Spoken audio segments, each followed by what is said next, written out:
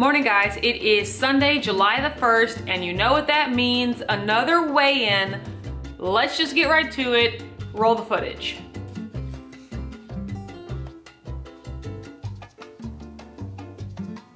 Okay, so I stepped on the scale this morning and I was 155.4. And to be honest, my initial reaction was just like a twinge of disappointment, only because I really wanted to get to 155 because that, I guess, is my quote-unquote goal weight. And I'm only 0.4 away, and I know that that's great and blah blah blah, but I was just like, ah, so close. But that's okay, I'm gonna get there eventually.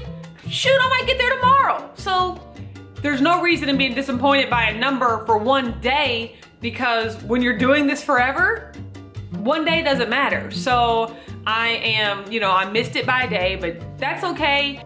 I'm still doing great. That's still a 3.6 pound loss for June. And I know some of that is body recomp because I've been lifting weights hard and heavy the whole month. Let's see if we got some bicep action.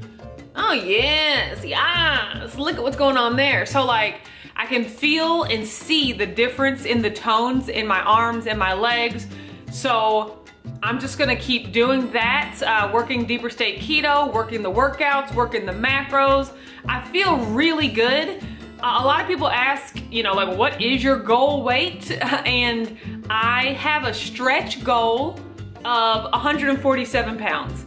And what that means is like, I just wanna cut and get really super strict, and then just, if I could step on the scale and weigh 147 pounds just once, then I can go back to maintaining between 150 and 155. So I want to get down to that number just to see it on the scale, but I don't expect to maintain it that weight, or who knows, maybe I'll be able to.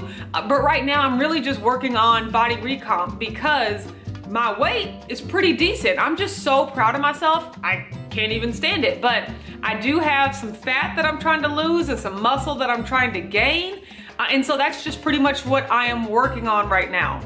I want to take this time to encourage you to work on your goals. If June was a great month, keep that momentum going. If June was a bad month, July is a great month to get back on track, all right? It's my birthday month. My birthday's on the 13th. I will not be celebrating with cake or anything like that on the 13th, but don't worry, it's coming a little bit down the road. So just stick to the plan. Stick to the plan and the plan will work.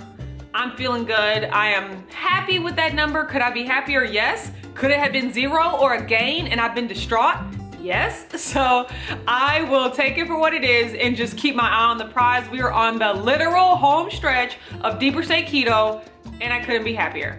Thanks for watching this video. If you like it, don't forget to give it a thumbs up and subscribe to my channel, Watch Autumn Keto. I also post weekly meal preps, monthly weigh-ins, and the occasional recipe, mukbang, whatever I'm feeling like at the time, so stick around for that.